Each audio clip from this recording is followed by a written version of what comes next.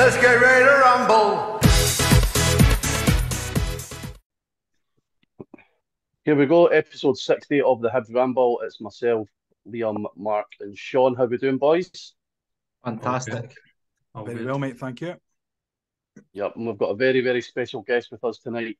We've been looking forward to this for a couple of weeks now. So we actually put out a tweet when we announced we were interviewing this particular player.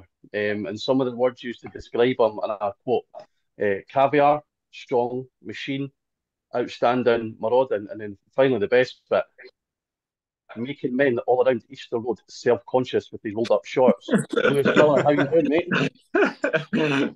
I'm blushing. Yeah, I've seen a few of those, made me smile. So, good to be on here. Good. Cheers for coming on, Lewis. We're absolutely delighted to have you. We'll just get right into it, right straight off the bat. Like I said, we'll do so a wee bit of quick fire. So, the first question for you is, who did you support growing up? I've always been a Liverpool supporter because my dad's side's from Liverpool. Obviously, they come down to Australia when they were younger. But yeah, I've always been a Liverpool supporter.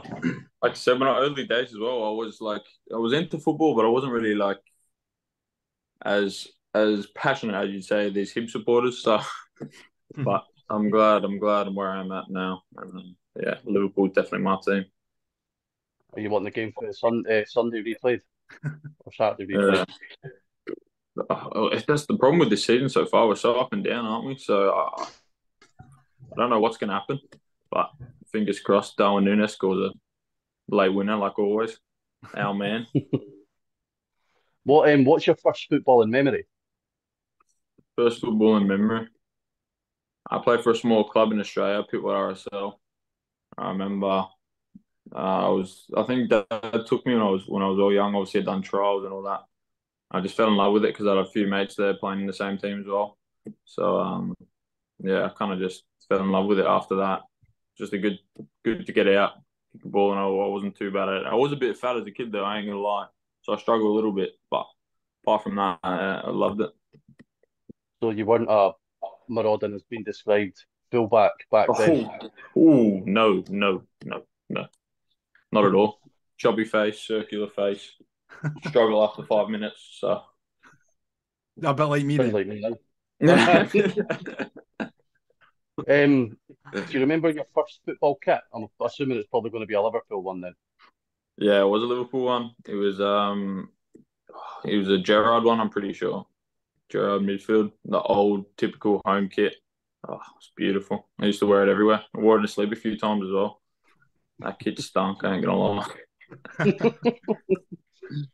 We've seen for your Instagram since you sort of know that we stalked your Instagram, Lewis, by the way. Whoa! Yeah. But since you've kind of moved over to Europe, you've been travelling a bit. Is there a destination that you want to get to that you've not been able to go to yet? Football-wise or holidays? Either, well, holidays. We'll go holidays. Holidays. Yeah, we've been pretty lucky. The difference in Australia, it's you can't travel anywhere because everything's so far away. So obviously coming to Scotland, like Europe's just around the corner. I've been to, like I said, I've been to Italy, Positano. I went to Marbella. Yeah, I don't really know what's on that. I really want to go to the Maldives, to be honest. Stay in one of those cabins on the water. Mm. The photos there look like a joke. The wee slide that goes into the Yeah. Spot on. Yeah.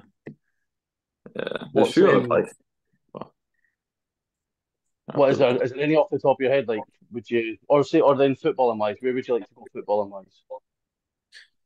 I'm loving football here at the moment. Plus, it's always better when you're playing well. But like I said, I just want to reach the top of the top, right? That's every footballer's dream to get as high as I possibly can. So, like I said, I'm going to do everything I can. You're not. I mean, it's the biggest club in Scotland, right? So it's a very good start. It's a very good start, and I'm very, like I said, the resume and the hype around this club's insane. Like I knew about it before I come to it, before I come here, which is saying something because football's not very big in Australia. So, yeah, like I said, I just want to go as high as I possibly can. So, fingers crossed. So we'll say Anfield then. That's probably your dream destination to play at Anfield. That would be a joke. Listening to that anthem before a game, I'd get chills. It'd be unreal. What's your favourite cheat meal? Am I allowed to say that, or is it getting done? Well, this is when you're in your downtime. You can, like I said before, you can speak to your heart's content. You know what? When I first come here, probably shouldn't be saying it. When I first come here, during pre-season, I found some desserts or something, cookie dough, some Kinder Bueno cookie dough. Oh my goodness! And then if it's a savoury meal, I'm having a double quarter pounder. Solid I choice. tell you what, it's a good choice as well. With a vanilla thick shake. That's a snack for us. Probably shouldn't be. I'm incriminating myself here, to be honest. We're not going to grass on you, don't worry. No, you're fine. What's your favourite TV or movie? So TV series, movie to sit and chill and watch. It's a good one because I've watched a lot more since I've been here because it's usually rainy and very cold here. It's a good one. That's a good one. I've watched so many. My favourite one, I'm probably gonna have to say. Oh, I forgot the name of it already. Thomas Shelby. Who's that one? Peaky Blinders. Peaky Blinders. Peaky Blinders. That's the one. Peaky Blinders. That's terrible for me, by the way. That is horrendous. Saying it's my favourite show and I don't know the name of it. Good. At least you remember the main character. That's the main thing. Yeah, exactly. What do you do in your spare time? So when you've finished training or whatever, how do you unwind? What's your favourite thing to do to unwind? Put his feet up and watches TV by the sounds of it when it's raining. That and golf. I'm getting into golf. That's just you guys live and breathe the sport over here, and I'm quite shite at it. So I got to get better. A lot better. Were you not out with Harry McCurdy a few weeks ago? Yeah. Yeah, we all seen that part. We've all seen it. Yeah, Harry's good, to be fair. He's very good. I'm gonna do a golf fitting with him tomorrow. Actually, funny you say that. So I think I'm gonna try and get a 2-iron, but don't know. I've got that in my locker, but I'll give it a go. Right. So next is a bit of. So this might be a complete hit or miss because you might not have tasted or savoured some of the Scottish stuff on here. So we'll just run with it, right? So Right. the first one is Tim Tams or a Tunnocks tea cake. A what? A Tunnocks tea cake? Yeah, so it's like biscuit and marshmallow with a chocolate coating. So you've obviously not had that sort of marshmallow. I'm gonna have to say no. Not a marshmallow guy. Or will we change it to Tim Tams or Kinder Bueno cookie dough? Oh, Kinder Bueno. Kinder Bueno. Country Mall. Man's got taste. I like it. 100%. So the other couple came in from Australia. I think it's Sydney Hibs. He's an Australian-based Hibs fan. So chicken salt or salt and sauce? Chicken salt. 100%. Hot summer's Have you day. had salt and sauce before? You talking about the brown sauce? That's the one thing. Yeah. I tried that. It was alright, but you can't beat classic chicken salt. We don't have brown sauce in Australia, so it was interesting taste, that one, but it was good. A meat pie or a Greg's steak bake? See, this is where I'm going to get slaughtered. Never been to Greg's, and I know the UK and Scotland's kind of bigger on Greg's, so I'll leave that one on hold for now. I don't want to answer or hurt anyone's feelings, but I'll say that one's a draw. Right, okay. Just a couple more. Lemon, lime and bitters or iron brew? It was always coming. Lemon, lime and bitters for sure. Yeah. It doesn't sound very appetizing. That's the thing. It sounds really posh. I feel quite bad saying it, but So you're not a fan of iron brew then? it's all right. It's all right, but it's not. Lemon lime bitters is pretty good. I used to have that a lot back home. And the last one I've got for you, so this is a very specific one. So I'm hoping you know what these are or where they're from. So it's Oliver's Pies at Careel Bay or Upper Crust at Long Reef. Who wrote that question? Can you see? I need to go back and check it out. So if you give your reasons why you're going to say it, and I'll say exactly who said it. It Well, must be someone who knows you're going off that reaction. yeah, someone that knows me very well because they were the two spots that I used to go to. I used to live in Avalon, which is Creel Bay, and that was the kind of the local pie shop that me and my mates always went to because it's right next to a football field as well. So we'd play football and then we'd go have a pie. And then the other one was if I travelled to my other mate who lived near Longreef. But they have, what a question. So that's actually comes from Sydney Hibs. So it's Was a it? Hibs base. It's a Hibs base. Sorry, a Hibs base. A Yeah, Sydney-based Hibs fan. yeah. They look like they're from North Narrabeen. Don't know if that Yeah, means anything. North Narrabeen, yeah. Yeah, I live along that coast strip there. Wow. I'm gonna have to say Oliver's Pies. Too many good memories there. Plus the pies are a joke. What's the standout pie from Oliver's? Oh, I'd get the steak pie, chunky steak. Thing is, we usually do a weekly pie review, right, of all the different grounds. You actually? Right? Yeah. Of all the different grounds in the Premiership. We call it the Premiership. So we might need to go international and try Oliver's pies. Oh, please. You'd have the time of your life trying pies. Every different country. That's my dream. That'd be unreal. That's the future of the Hibs Ramble. I hope he gets there. I really do. And I will be joining. Perfect. Lewis, we're going to jump into your early on education a wee bit, but before we get into it, I need to make you aware that for this whole episode, your dedication for you, my shorts will be rolled because the amount of questions involved your thighs are getting, it makes me not want to skip leg day. No, your legs are big. Your legs are bigger than mine. I don't know about that, you know. They're 100% bigger than mine. He's just got a really good camera. If you don't make the next Australia squad, we'll go do a leg day together and then we'll see. Please. I need to sort them out. But for my sake, I obviously hope you make the squad. So if you don't, it's a win-win for me. You obviously alluded earlier on that you are, not that I was expecting you to say it, a bit on the heavier side when you were younger. But with your dad having like the Liverpool supporting aspect to your family and stuff like that, I want to just try and understand your football and education growing up, because I've got family in Australia and they were and I noticed when I was over there that they're huge on like multi-sports. Growing up doing multi-sports, you find yourself doing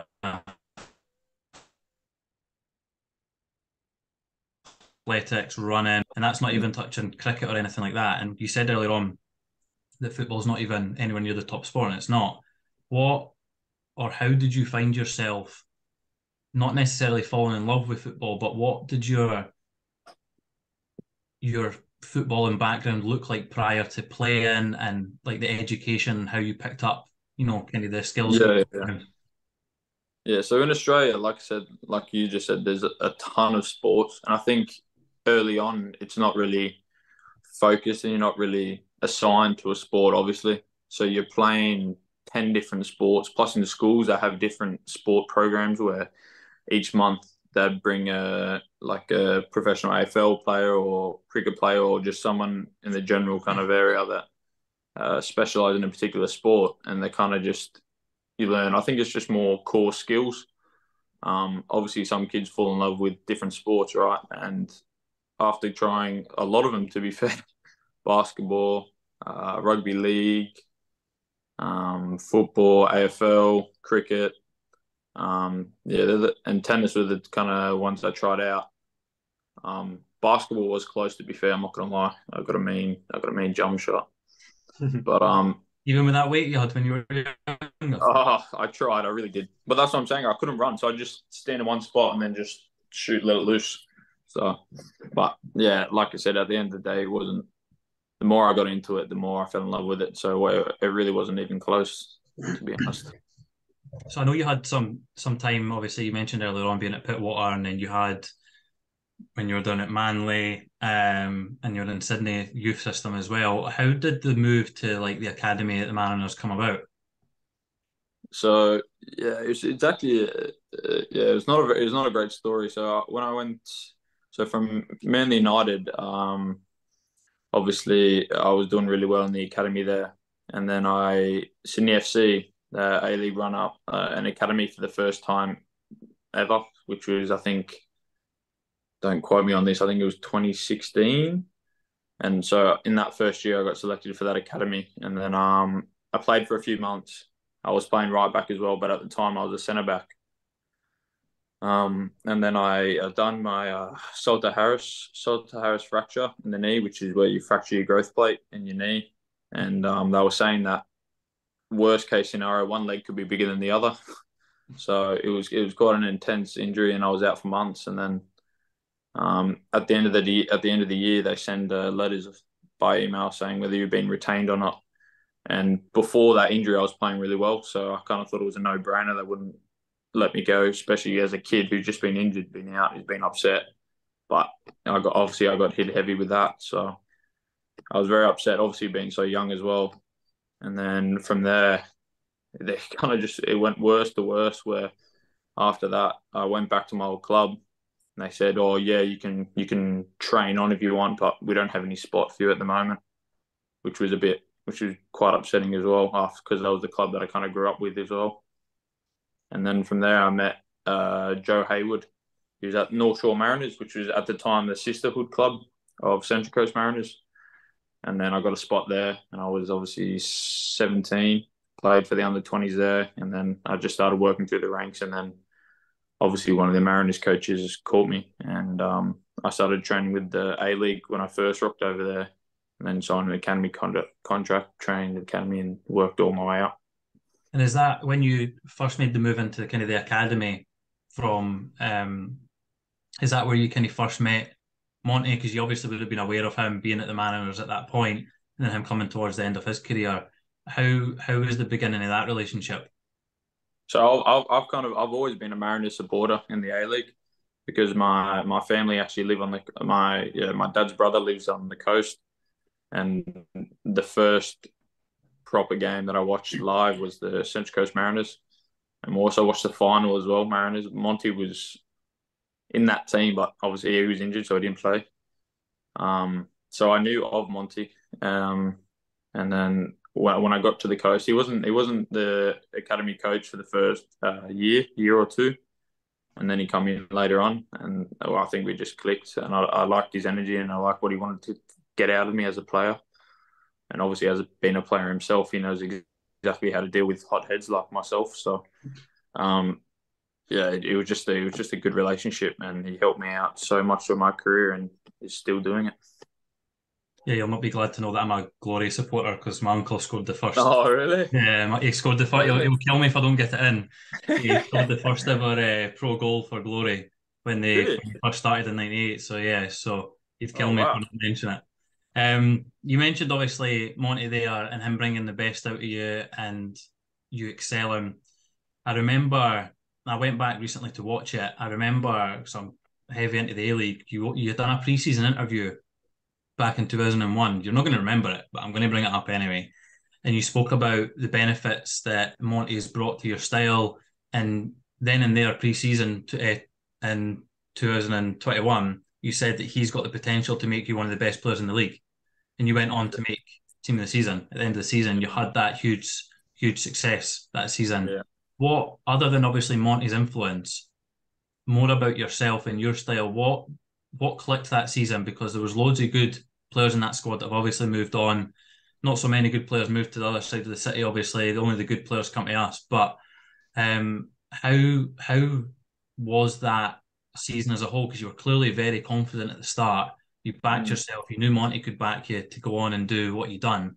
So how did you how did that click, and how did you know that was going to click so early? So I had a very close group of boys from the coast. So I actually moved up there and we'd always play football together at the park. And I was the most competitive on there.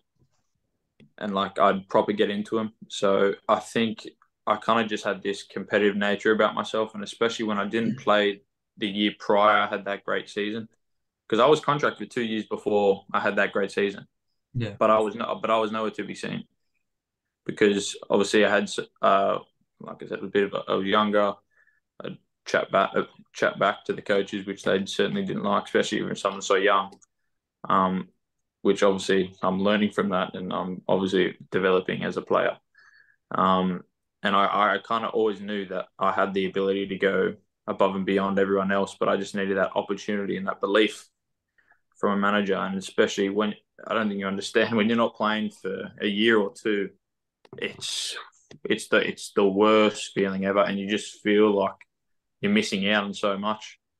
So that year when I got my opportunity, I said, there's no way I'm going to let this slip. So I put in the work, and luckily the rewards, here I am at Hibs, so I couldn't complain.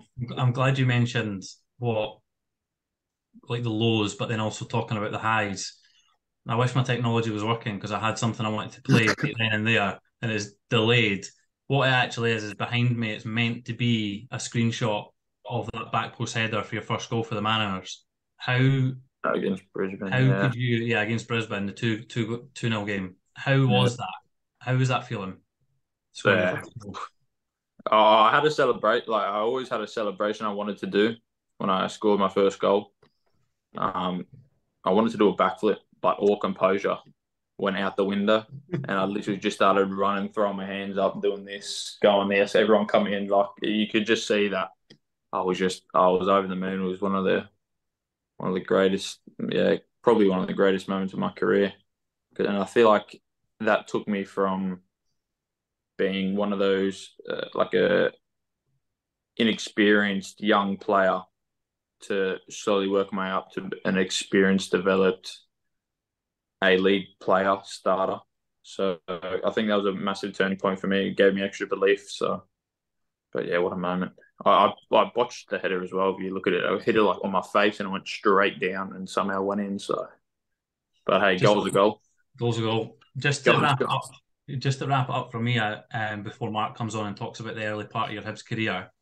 Obviously, you spent some time, again, technology's let me down, because I had another photo to put behind me of the celebration of that goal, where Cummings comes and joins in. What, leading up to the move to Hibs, did you know? You mentioned earlier on you knew quite a bit about Hibs prior to joining. What did you know? How did you know? How did that come about? And if anything, what kind of influence or words did Jason say prior to the move? So there was a few Aussie boys, obviously, that have come to the SBL as well. So when that happened as well, I looked into the league and kind of just wanted an understanding where they were going. So I come across Hibs, and obviously there was the four kind of main teams: Celtics, Rangers, Hibs, Hearts, and Aberdeen. So I knew that they were the top tier European football clubs. And obviously Jason had nothing but great words to say about Hibs. Said he loves his experience there. Plus, he was scoring loads of goals there. It was funny seeing a young Jason Cummings. I did look at some of his highlights. So, but yeah, I just kind of knew it was. I knew it was the right place to be. So there was a few options, but I just, like I said, Hibs, it just kind of spoke to me almost in a way. Sounds cringy as hell, but like I really just thought that was the right move for me. We're seeing that come to fruition so far. I'll pass over to Mark. He's obviously going to touch over your early Hibs career, but I appreciate Lewis, top man. Easy, man. Appreciate it. Cheers.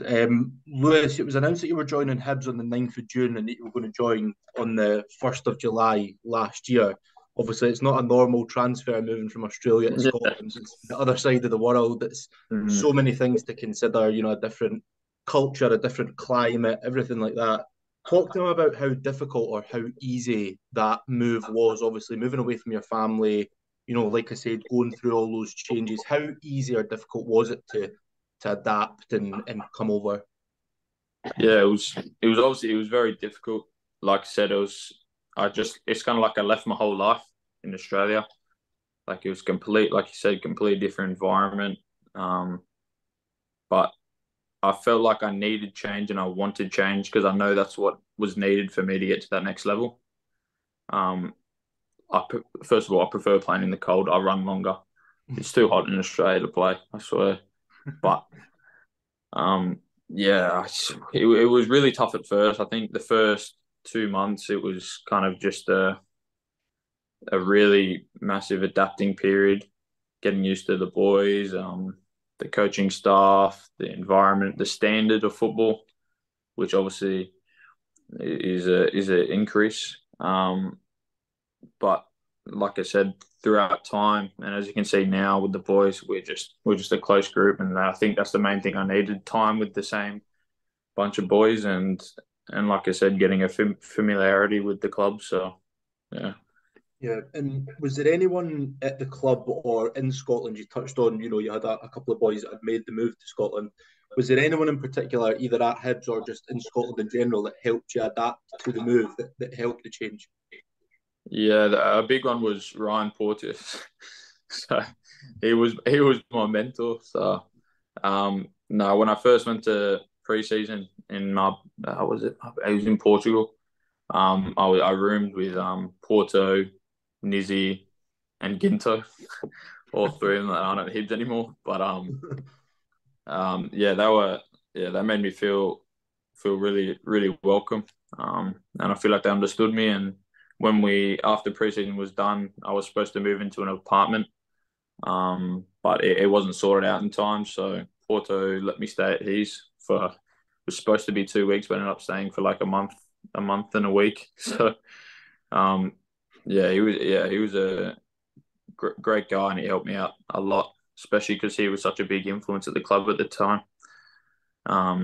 So yeah, I'm really grateful for that. Nice one. So it was quite a difficult start to the season last year. Obviously, it was an early exit from the League Cup and the group stages, and it seemed like there was a few difficulties, not from you performance-wise, but just in terms of game time. Seemed like, for the first sort of few months, you were quite limited in how long you were getting on the pitch, coming on quite late as a substitute. Was that part of your development plan? Did you have those conversations with the coaching staff, or were you left quite frustrated, feeling like, you deserved your opportunity to come into the team?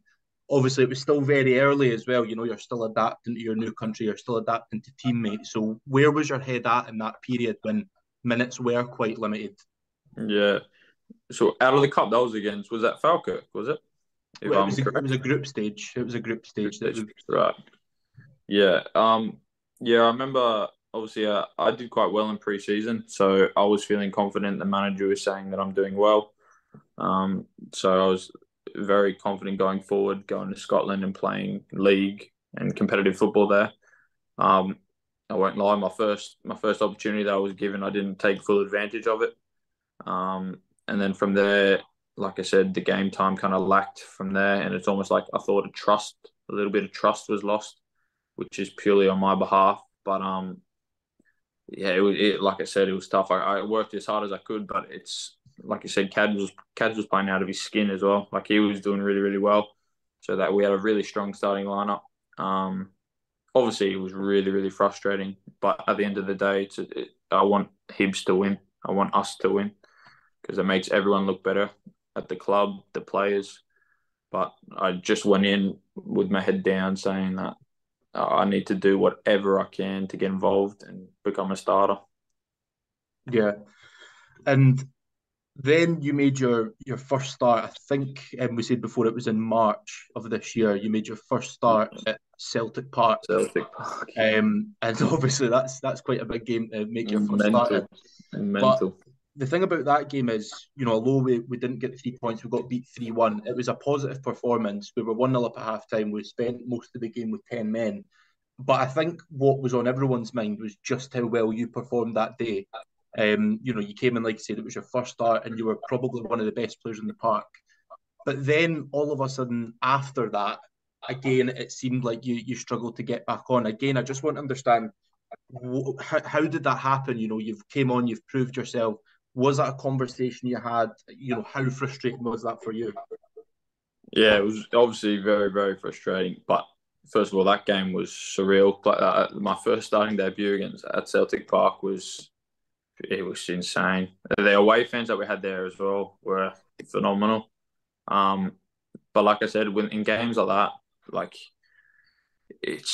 we're versing such a big club, a club that's won the league multiple times, and in my mind, all I want to do is beat the winner. If you beat the winner, you're the best. So that's when I feel like the best competitive drive comes out of me in bigger games. in terms of why I don't think I played after that performance was the manager saw me more as a defensive player. And I think obviously playing Celtic, you change tactics and compared to whether you're playing other teams in the league.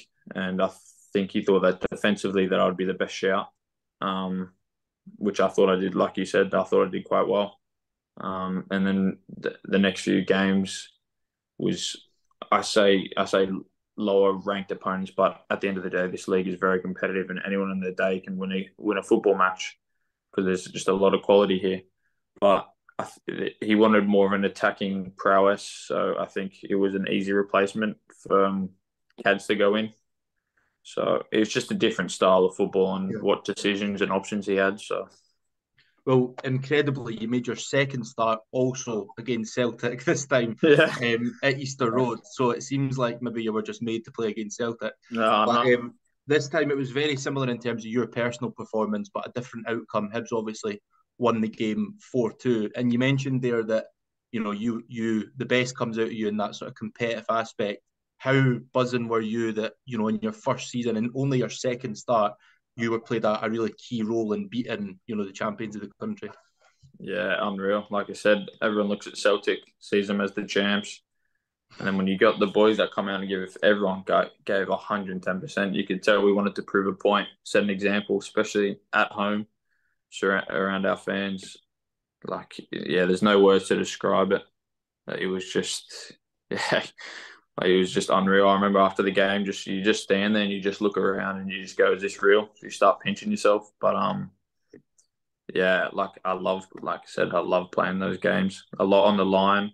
Look, if you can be rewarded or you can be almost put in the spotlight if you don't have a great game. So, but that's just it's risk versus reward when you're in games like that. Yeah, absolutely. And then, that quickly led to a really busy period at the end of the season, for which we actually done, really well after the split. Obviously, that culminated at a game at Tynecastle where if we won, we had the opportunity to climb above them and finish above them. Obviously, we didn't manage to do that, finished 1-1. And at the end of the game, there was some handbags, there was a bit of a brawl, some unsavoury scenes. I just want to understand, because we obviously got to see what happened on the pitch, which you can understand, tensions boiling over. I'm just interested to find out what the mood was like in the changing room. Was it one of just utter disappointment, or was there some positivity because of how well we had actually finished the season? And we did give ourselves the opportunity to climb above Hearts, which we actually maybe didn't expect a few months prior. What was the mood like in the room? Yeah, well, like you said, the change room was very good at that time. We're on a good run at the end of the season. But I think it's important and it's good for us to be disappointed because most of the boys were extremely disappointed because obviously they were down a player as well early on. We dominated the ball. We had chances. We just couldn't find the back of the net. And especially because it's against Hearts away, the occasion was set.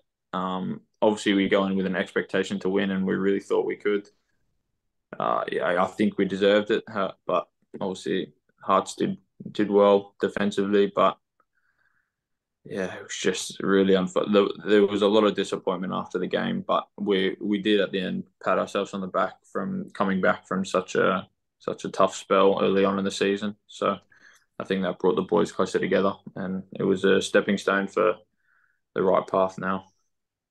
Brilliant. Cheers, Liz. I'm going to pass over to Liam now. He's going to go over this season. Yeah, so obviously, Lewis, you're now one of the first names on the team sheet. Coming from the end of last season, and you're getting a lot more game time this season. Just how chuffed are you with having that sort of constant involvement in the first team? Yeah, that's always what I wanted. That's at the end of the day, that's always what I wanted. My name's at the top because I'm number 2, by the way.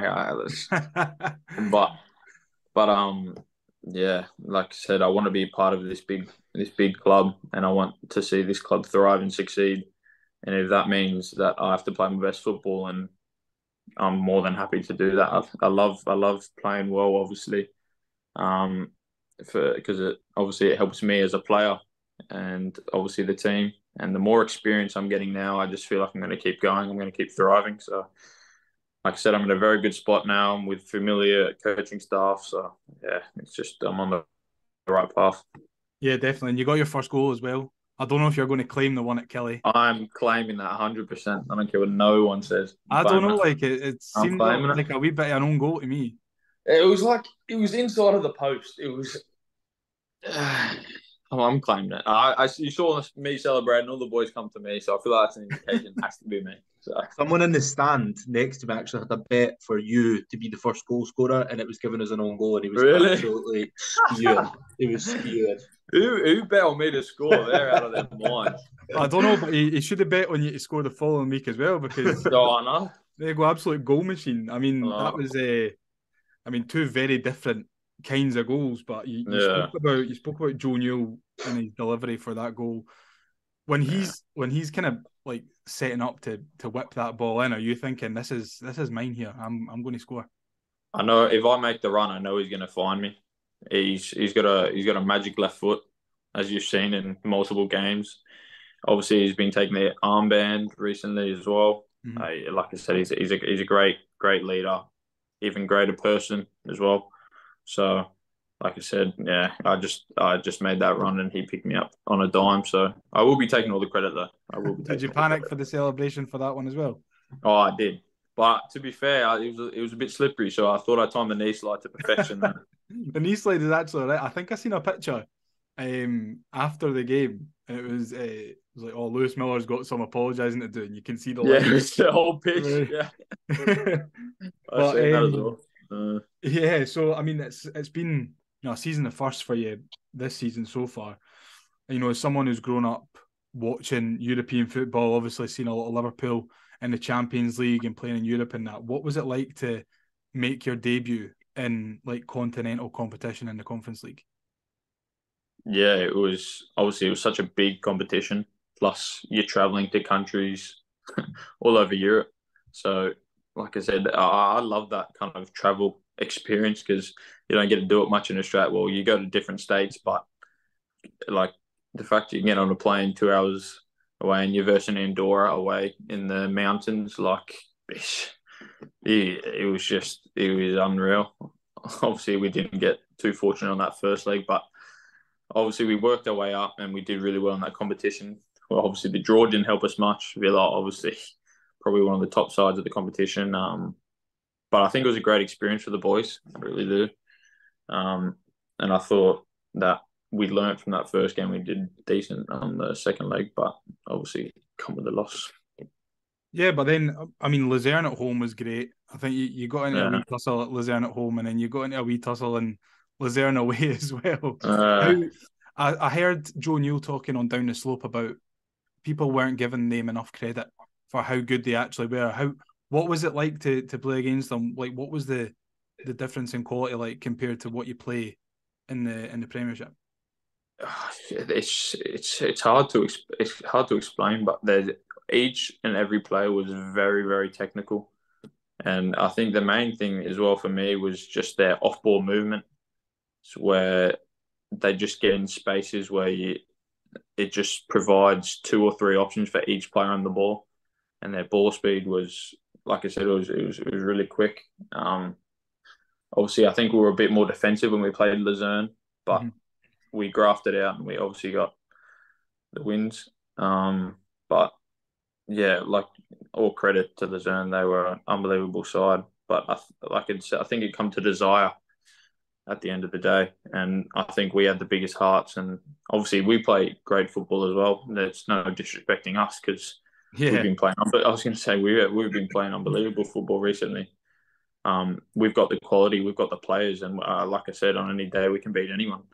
But did it give you any extra motivation after their manager's comments after the first leg? Yeah. I can't remember exactly what he said, but he was crying quite a bit. Yeah, no, there was a lot of complaints and about the way we played. But football is football; it's not all played the same. Not every in every country. Like, so I think those comments were those comments were shown in the change room, so which gave us a bit of extra fuel, extra fire. But at the end of the day, football's about winning. Exactly. That's all it's about. So you win the game, you're better than your opposition. That's it at the end of the day. So get it up them. That's what I say. Get it up them. Go on. And then just quickly moving on to Villa before we talk about the league and that this season. We could see as fans in the stand that there was a massive gulf in quality when Villa came to play Easter Road. The standout for me was Luca Digne. Unfortunately, you were more or less up against him all night. He was superb, but apart from him, who impressed you in that team? Well, like I said, especially that first game, we say Digne was on my, which he was, but I think the Hibs fans were like this as well. But McGinn's movement, obviously he was the winger, but he was inverted, so he attracted me to him quite a lot of the times, which left the channel quite open for Digne to get the ball. Obviously, he put in a lot of quality balls. But yeah, they're very disciplined, and they really pick their moments, because there's at times where you watch the game where you think, oh, there's spacing behind you, they can go, but they make that extra pass and they keep working us, and then when they find the exact right moment, they pick their spot and they're lethal. Like I said, I wonder what their conversion rate was, because they were very, very clinical. And I think at the end of the day, when you're put in that environment and you've been adapted by a quality coach like Emery, like you're gonna get good results, aren't you? So, but obviously it was a bit of a shock to the system. We weren't expecting that, and we knew we were better than that. We 100% knew we were better than that. What was the team talk like from Lee Johnson before the game? So it was we're on a stage. Like, we couldn't have asked for a better occasion, could we? We haven't really got much to lose based on the club's pedigree. And this is your chance to make a name for yourself and go out and cause an upset. So obviously it didn't turn out that way, but like I said, I think it was just a great experience. So learning the difference in quality. So yeah. And then just touch Lewis, on... sorry. No, sorry, I was just going to ask Lewis, see, just because you've just mentioned there about at the start you want to get to the very top, and you come up against a team like Aston Villa. For you, was that a real learning experience? If you want to get to the top, like that's the level that you need to try and get to, and is it giving you your own motivation to see what you can develop within your own game to actually get to that level? 100%. You look at each player individually, and I did after that game, after the two games, I'd watch the clips back, and I'd watch players like Matty Cash and people that were playing my positions. And I think it's just they know exactly what they're doing, each one of them. I think it's massively tactics as well. Like, it's bread and butter to them. They know how each other move and work. It's almost like they're speaking through each other's minds. Like, they're just always on the same wavelength. And obviously physically they're top notch, and you have to be at that level. And 100% I can see myself being there. It's just a matter of working as hard as I possibly can, being really strict with myself and disciplined. So, but like I said, it was really good for me. Absolutely. And then just talking about Villa Park, how good was it to play there? But more importantly, how good were the fans? Oh my goodness, that's the best crowd that I've been in, and the fact that our Hibs supporters made it feel like a home ground was insane. So not only the pitch was perfect, the stadium was obviously sublime, but yeah, like you said, the away fans. The way you said the away fans, it was a massive part. Like, the amount of support we got from them, it really lifted us. And yeah, wow, that was also another great memory that I'm going to keep in my head. The away fans they were a joke. I couldn't thank the fans enough for coming and making that trip, because it wasn't a quick trip, was it? So it was a lot of dedication for a lot of them to come out, and like I said, we do it for the fans at the end of the day. So I'm very happy that they come. Yeah, exactly. I mean, it's maybe a memory that you'll remember, but my dad certainly won't remember it I couldn't name it down, but he was absolutely blotto down there. And I remember I bought the game on Aston Villa pay-per-view, and I had to stream it from my phone onto the telly. And he kept phoning me, and I kept missing the game. I was like, I'm going to miss a fucking goal. I was fuming. But finally, he got the message, or his phone died or something, and Oh, really? I was able to watch the game in peace. The bars would have been filled with Hibs supporters. I guarantee you that. That's for free. Lewis, just quickly on that, you've obviously mentioned the support, and for me, I was down there, and for me, regardless of the result, it was the best supported atmosphere that I've experienced there. For something completely different, for you being in that such a big stand, and obviously you've alluded to the fact that we were pretty much treated like home fans, considered like how loud we were. Do you, as a player on the pitch, get the opportunity to try and soak something like that in? Maybe when you're trying to take a throw in, or when there's a foul or anything like that, or does the game pretty much kind of pass you by and you're more just trying to take it in regards to the occasion? Yeah, so obviously you try and stay as focused as possible, but like you said, there is moments when there's stop of play and you kind of, I don't want to soak it in too much because it will get me too excited, and I'll be like, I'll just be flustered. I'll be like, but yeah, I just remember, especially that second half, because I was down that flank. So every throw in that I was putting in down that side, I couldn't hear myself think.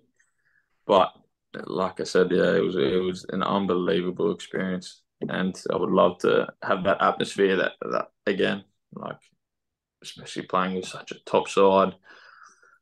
Our fans were the best by country. I think a few of the Aston Villa fans as well were saying that that's the best fan base that they've ever seen come to Aston Villa. So credit to Hibs and its fans, like one of a kind. What a club! Just wait till we're at Hampden in a couple of weeks. Yeah, Or Saturday will be if you score in front of the Roseburn on Saturday, that will oh put my what happened goodness, at Villa Park into comparison. these ones, huh? These ones. My guy. Get No, in. That's actually nicked one of my questions. Really, I know we spoke about it off air, but I was going to say, what celebration you're going to do when you score on Saturday? Back post header or a own goal that you're going to claim, it doesn't really matter as long as you bring out the wild team. I'll do that with a backflip. Yeah, I'll do it while I'm doing a backflip. absolutely. Just don't snap your Achilles like Kaz. Oh, imagine. But just talking about Monty for a second, coming into Hibs, how good was it for you as someone who's worked with him before, for him to, you see that he's linked with the job? Are you then hoping that it's him that gets it, or are you thinking, oh, maybe someone else would be better? But from what he's did with you at the Mariners, I was just wondering if maybe you were buzzing about it or what. Yeah, Monty and I have always been really, really close. He was linked to quite a lot of jobs from what I remember before, and obviously the Hibs job come up, and I've seen obviously a lot of articles saying that he was probably the front runner. So I wasn't really. I was kind of like, no, this isn't going to happen. Like I didn't believe it because, like I said, I've been with him since the academy, so I've known him for years and years. So it was almost like, yeah, no, this is not happening. This is just, I'm just living in La La Land. Like this isn't real. But like I said, any team will be lucky enough to have Monty. He obviously, I think the main thing is he's a great guy and he understands the change room, and he knows how to get boys to work as hard as they possibly can for him. And there's a passion that he has, which you can see with goal celebrations and stuff like that. So obviously he loves the game, and the boys can see that he really cares about this club and his players and the results. So yeah, we're very lucky to have him. So does it give you a little bit more, self-belief, knowing that he knows what you're capable of and you know what he's capable of? Does it give you that sort of belief to, subconsciously have an extra 5-10% in your game? Of course. Like I said, he's given me a ton of opportunities, and all I want to do is right by him and the club. So knowing someone that has known me for so long and trusted my ability throughout my career, like I said, it is that extra fire in the belly, because all you want to do is prove them right, saying this is why I deserve the opportunity. So. And so just looking ahead to Saturday, just a quick one on Saturday. we're all buzzing for it. How much are you looking forward to it? Yeah, there's no better game than the derby, is there? A lot on the line, bragging rights for sure. A lot of crap talk on the field, so it's my game to a T. So, yeah, I'm very, very, very excited. Like I said, this is a very big game, big occasion. Obviously, I think I've only played one game against Hearts, which was the last game of the season last year, where I come off at half time. But yeah, I'm keen to get there and get revenge from that 1-1. Yeah, we'll hopefully make a few Tynecastle memories on Saturday anyway. I've only seen us win there once, so Really? no pressure. I've been loads and loads of times. I've only seen us win there once. I've always managed to miss the games where we've won. Really? Aye. So I don't know if it's a good thing or a bad thing that I'm going. I might be the bad luck charm, but I'll keep that in my head. I'll try and keep that in my head. Get the win on the weekend. If you see me in the stand and we're 2-0 down, just tell me to fuck off. And hopefully we'll win. But yeah, so we've got Tynecastle on Saturday, and then we've got Hampden as well. It'll be your first trip to Hampden, playing for Hibs. That must be like something that you're also really looking forward to. Yeah, of course. A semi-final is a semi-final. A final at the end of the day is why we play football. The biggest games, biggest occasions. I've never played a Hampden either. And to be fair, I don't even know what the stadium looks like, to be honest. It's gonna be a shock, and I'm gonna try and soak it all in, and then give that extra burst, which I think that atmosphere will definitely bring. But like I said, I'm so proud of the boys for us getting to the semi-final. I think we deserve it after the few weeks that we've had as a club. Like, obviously, there's a lot that's been going on with the club, whether that's being managerial or stuff. Like, managerial is kind of the main thing. So we're kind of a bit flustered. We're saying kind of who's in charge, a bit of uncertainty. But we got it together and we're starting to fly. So absolutely, and it's a massive chance for us to pick up silverware. You know, with Celtic being knocked out and Rangers are playing a Diddy team in their semi-final. So, you know, it's kind of all geared up for us to win it. And to be fair, we're due as well. We've not had a cup in a few years. I'm well aware. From what I've heard, we are due a trophy. And I think, like I said, we're going to do whatever we can to bring that trophy to this club and to the fans. So, absolutely. Well, I love to hear that. I really do. I hear that. And then just finally from me before we jump on to listener questions, it was well documented on Twitter today that you could be set for your first Socceroos call-up. I think that is because you were coming on the Hibs Ramble today. So we will, of course, as a four, take full credit. And you can just send your debut shirt to us, and I'll put it on my wall up here. Amen. But I believe you. I'll do it for sure. But, so that's obviously an ambition of yours. Just the question that I had down was, what are you doing to work towards getting that Socceroos debut? Yeah, like I said, nothing's been said at the moment, so it's getting announced, I think, in the next day or so. I've just got to, like I said, I got to keep playing the way I'm playing, and hopefully, what I've done in the past few weeks is enough for me to get selected.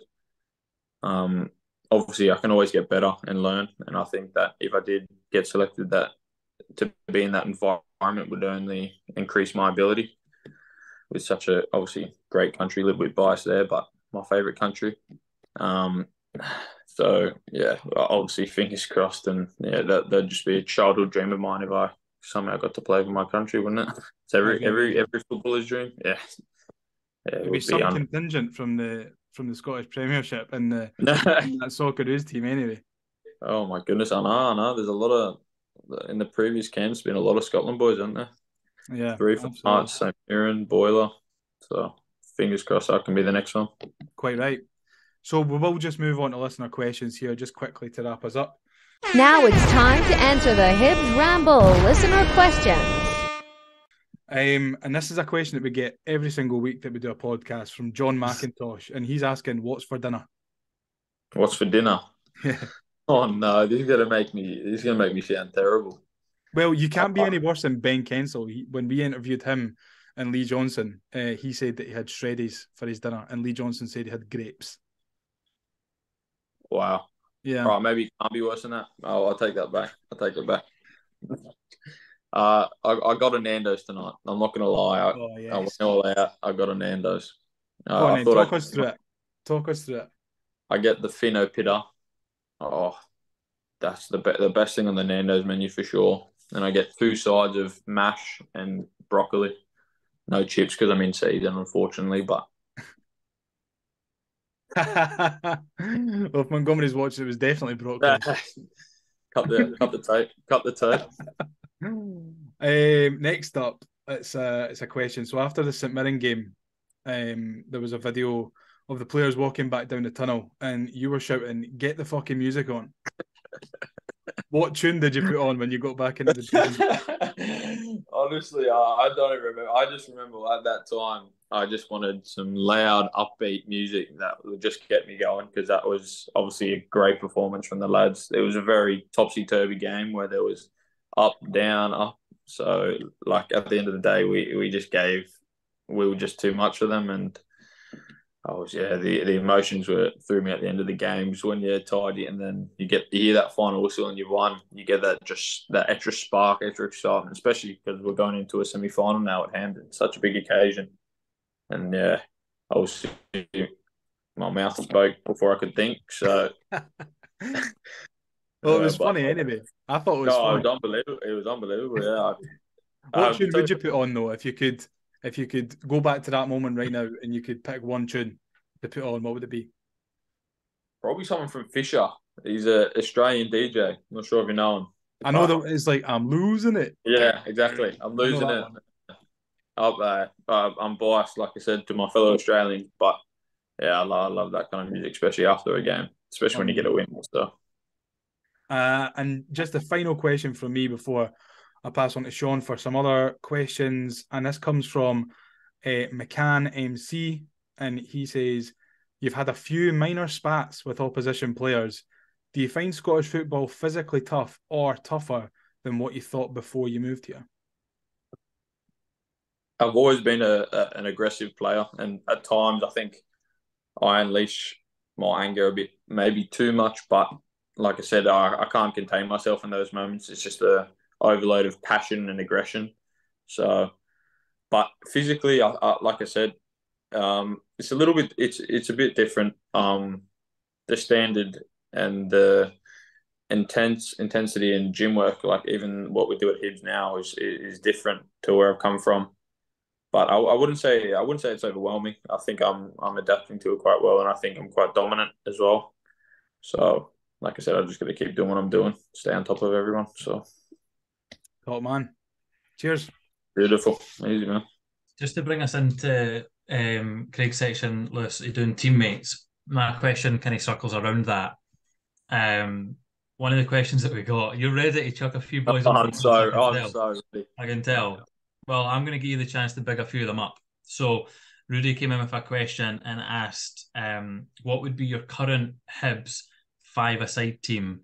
But I want to throw a little curveball in there.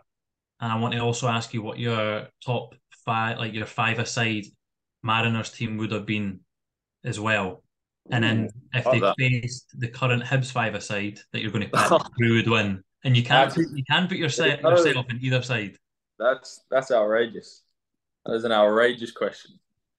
All right, I'll pick the Mariners team first.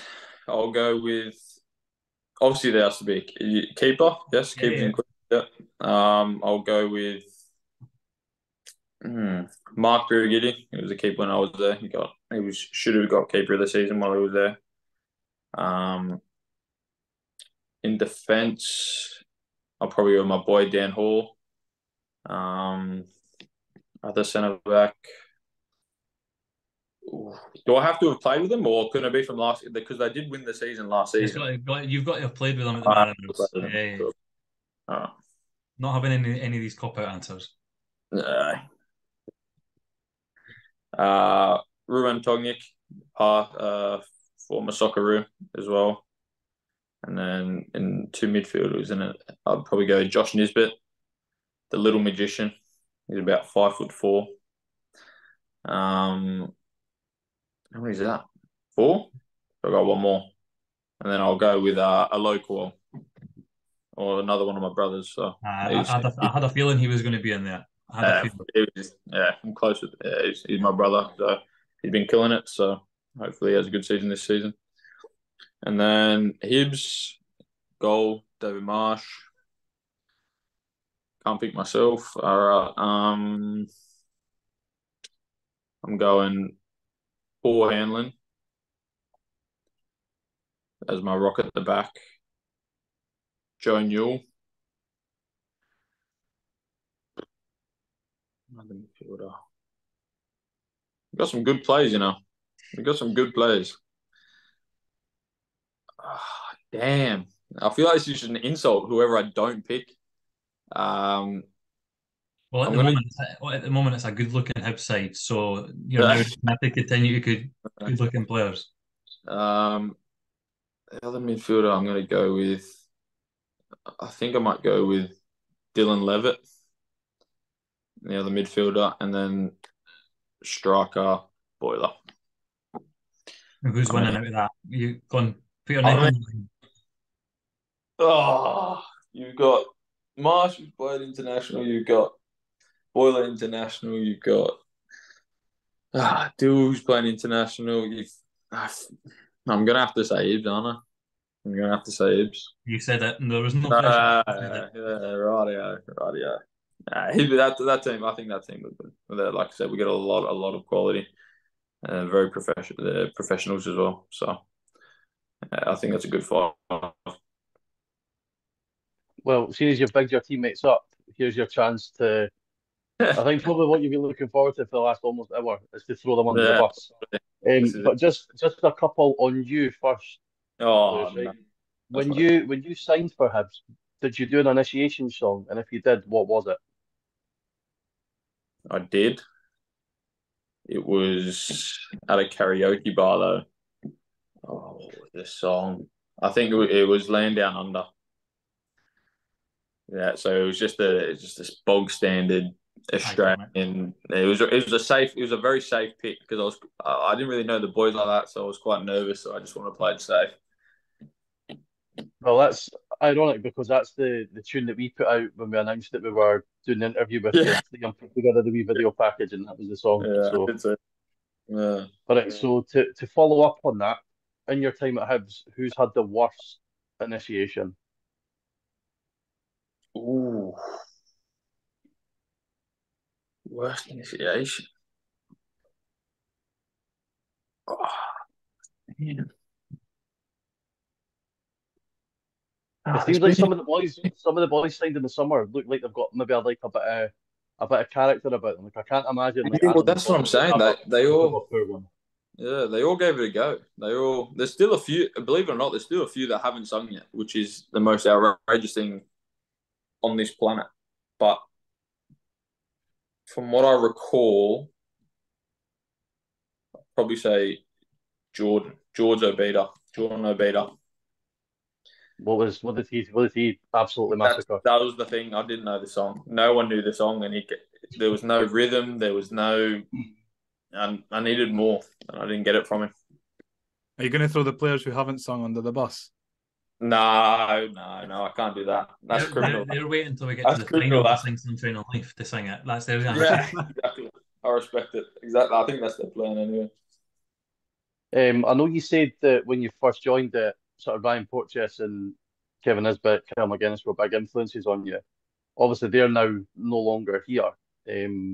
So out of the current squad, who's your best mate? Who's your go-to out of everyone in the changing room?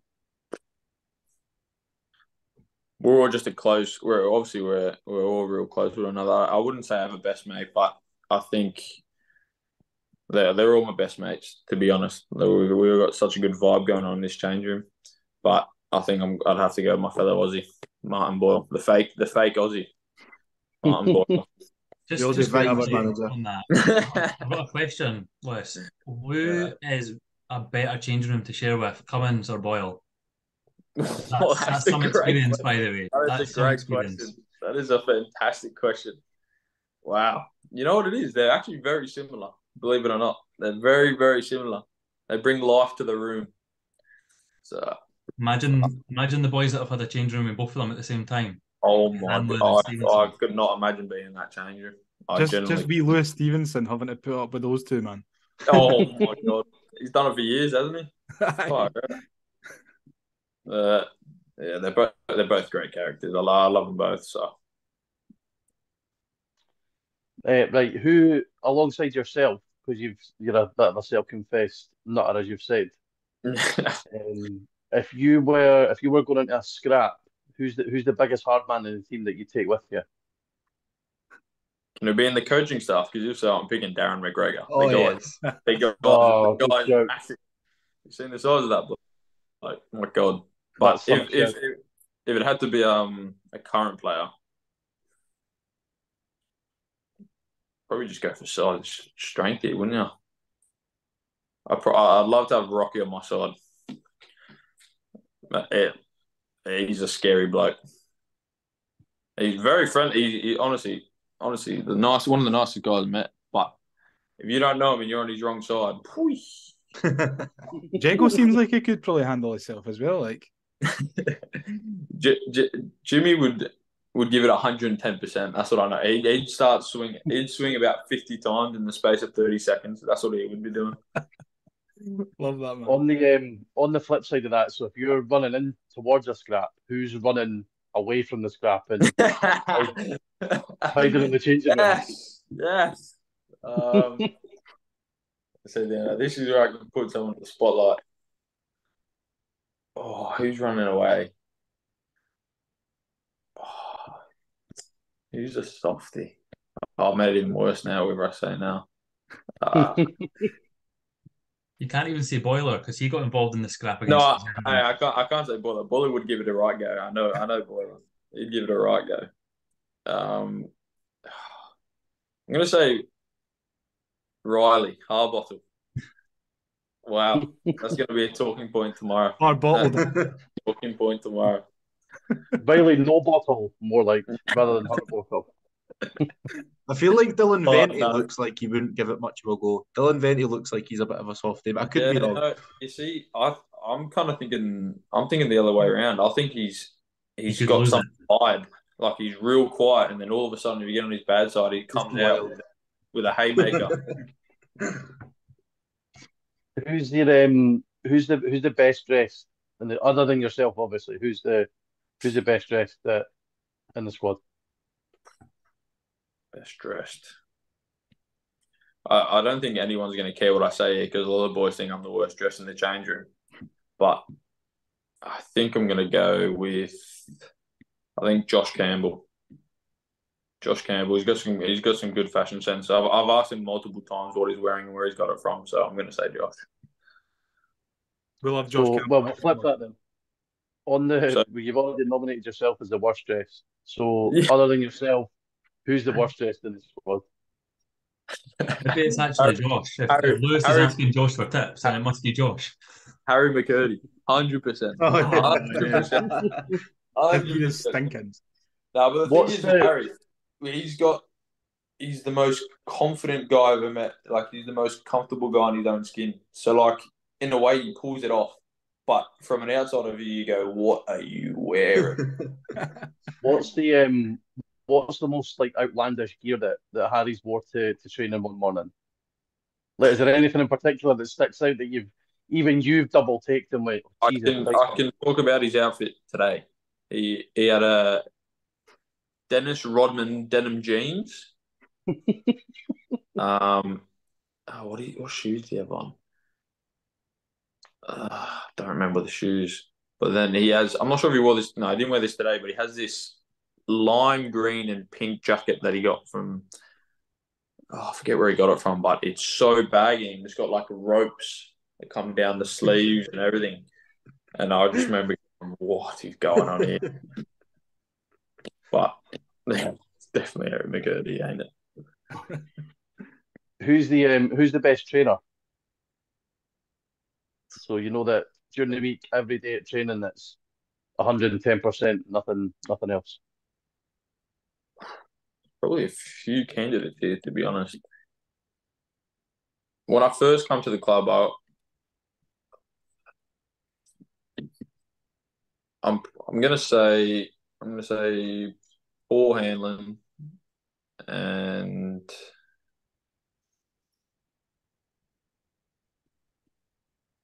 Jake Doyle Hayes when he was fit.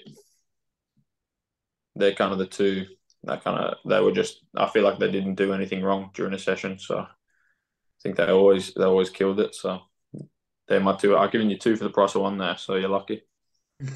Who's the worst trainer then? Who's at the back of every running drill? Who's shanking every? So if you're doing finishing, who's shanking everything over the bar, missing passes, horrendous first touch, anything? Who's the worst?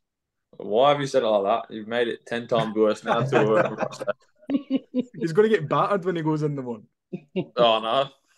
It's fine. He'll have Daz on his back. He'll be all right. I feel like I shouldn't be. Exactly. Yeah, that's a good point.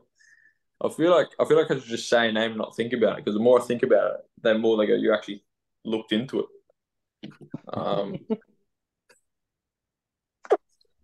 Oh no, I can't. I don't think I can. Can I? I can. You also got a name in mind. I don't. I have so many names. I'm just trying to. Who can I say who's not going to hurt me? That's kind of that right now. Jimmy Jago, clearly, or Riley Harbaugh. Actually, that's what Jimmy tripped over today. Kicked his own leg. I'm saying Jimmy Jago. Probably shouldn't have said that either, but hey. Who's the biggest teacher's pet? So who's always cozying up to the manager and sitting in his office with a cup of Jimmy tea? Jago. Jimmy Jago. I thought that would be you, Lewis, given how close you are with Monty. Well, I thought we couldn't say my name, so I'm gonna go with Jimmy. Who's you ask anyone else, they're saying me. Who's the biggest rebel? So, like you said about yourself, like you like to chat back and maybe not listen or take instructions. Is there anybody in the team that's maybe a bit moody? We'll say who's the moodiest, who's the huffiest at training? Moodiest.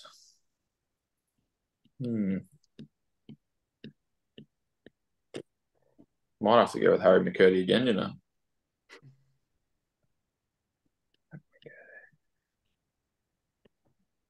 To be fair, a lot of the boys have an attitude. I ain't gonna lie.